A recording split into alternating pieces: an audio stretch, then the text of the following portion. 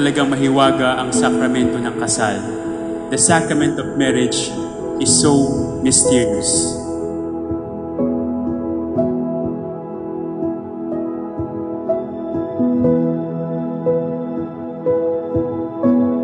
From this day on, Mark, Steve, and Elaine, you will not be strangers to each other anymore, but you will be the best of friends. You will be lifelong partners, and most especially, you will be husband and wife to each other.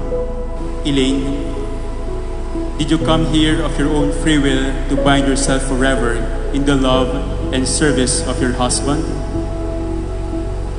Yes, Father. Mark, Steve, did you come here of your own free will to bind yourself forever in the love and service of your wife? Yes, Father.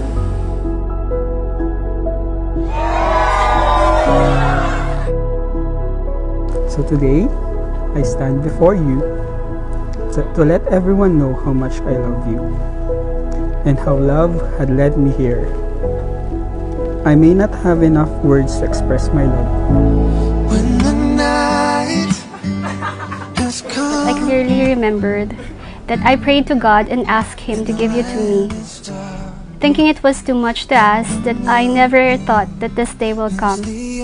And I chose to be in front of God as I'm going to utter these words, for I wanted to thank the Almighty Giver. 17 years na kaming magkakilala since high school.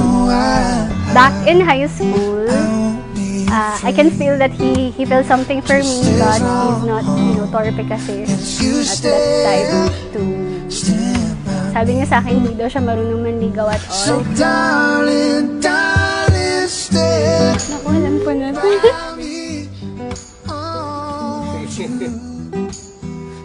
Yun ang hiningi ko sa kanya eh. Pabinigay niya sa akin ito. Oo, sabi ko sa'yo eh. Actually, nung college kami, nagawa kami ng pact na pagdating ng 28 to 30, pag wala pa kaming partner, kami na lang. Medyo, may feelings na towards each other. Uy, ang laki! Nalisan ko? Ay, alam ko na to. Nagbunga yung pagpaparinig ko. Yes, por. Yeah, boy. Thank you. So, darling, stand by me. Hold you. Stand by me. May isa pa.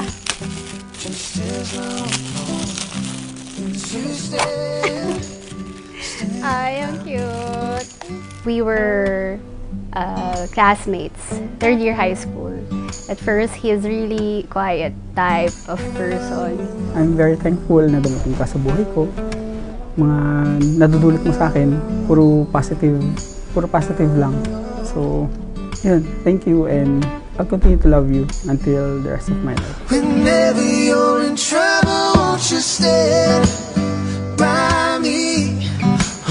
First time sabi siya sa akin na I love you, I know it's a serious thing.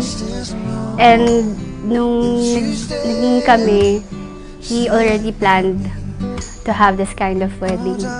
Mark, Steve, and Elaine, maraming pagsubok sa buhay mag-asawa.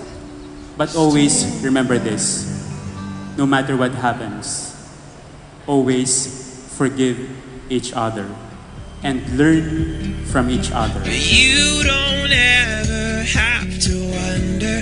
Winter slumber to the summertime.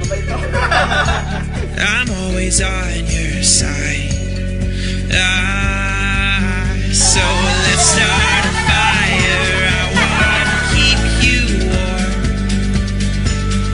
Come on and strike up the choir. Throw open all the doors. Oh, I look low and high, and I've never been so sure. I am yours. Won't you be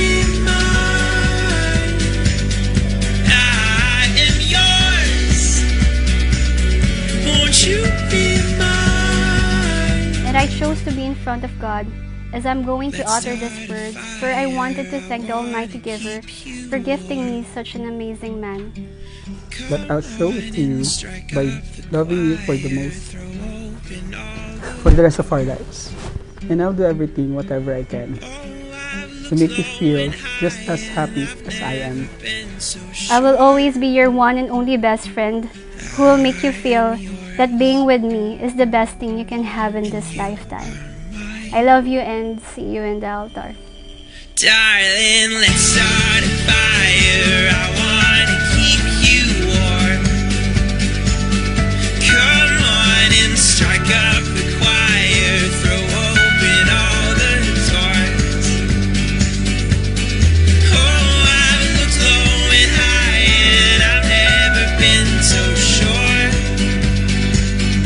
I am yours and you are mine.